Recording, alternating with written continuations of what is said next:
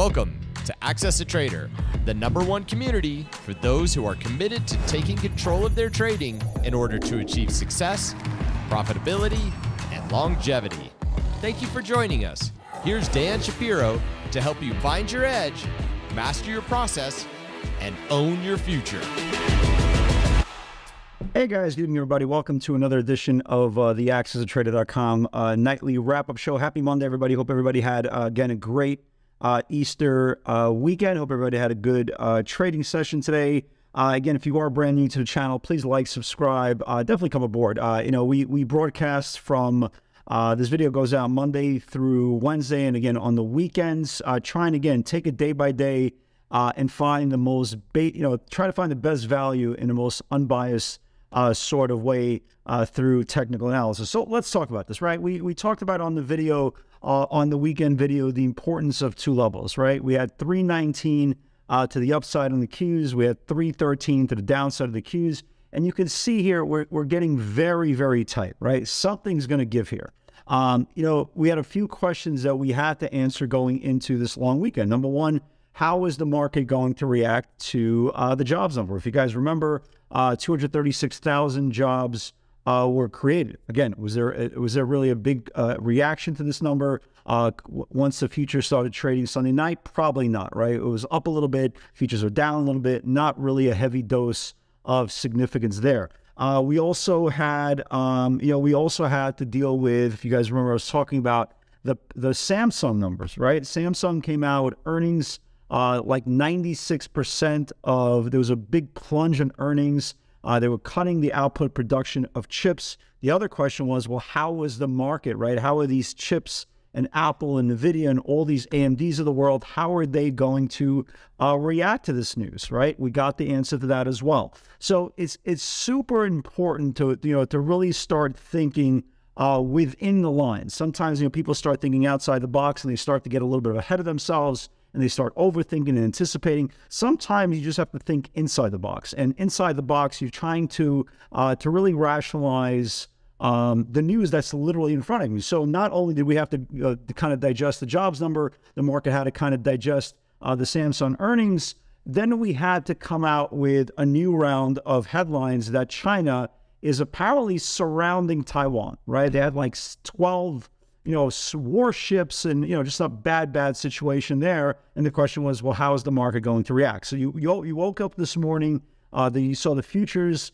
down a little bit, then they escalated a little bit more towards the open. You said to yourself, well, that's it. They're going to start going back to the bottom of the channel. And to the bulls' credit, and again, correct me if you heard this before, the market continues to discount bad news or news that is deemed to be not positive. And you saw that the semiconductors, right from the word go, that was the first group that was going to lead higher, right? The group that was most affected by a potential Chinese-Taiwanese, interaction, again, because remember, where all these chips made, right?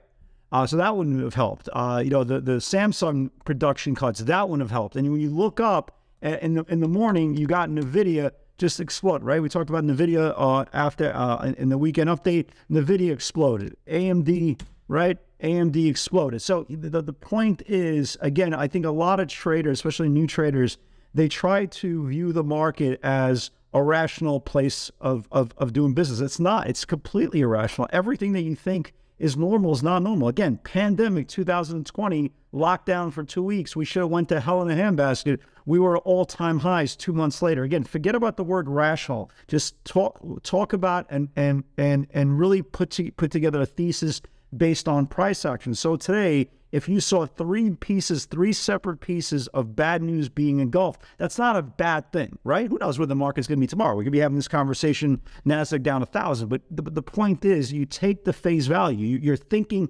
inside the lines of the data that you're getting, not what you think is going to happen. That's outside the lines, right? You start thinking inside the lines.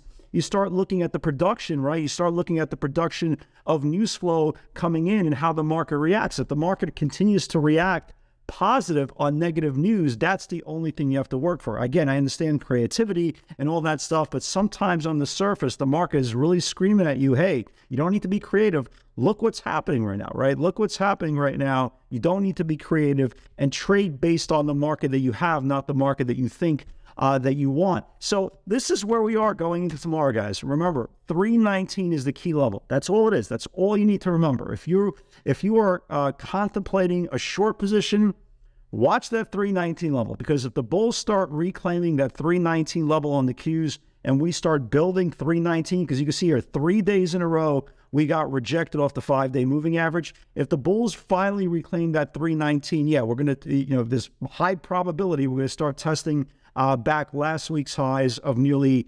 322 and start moving higher as well. Here's where I play devil's advocate, though, right? Because again, I don't trade or get prepared for the next day with rose-colored glasses. Everything what I just said was super duper bullish, right? Negating bad news, the groups that were affected the most led the market higher today. Here's where it gets a little bit sticky. And again, I'm putting this a little bit on the back burner, a little bit in the back of my mind, but at least I know it's out there. I'm conscious of that as well. All the stuff that I just said was super duper bullish, right? But here's the problem.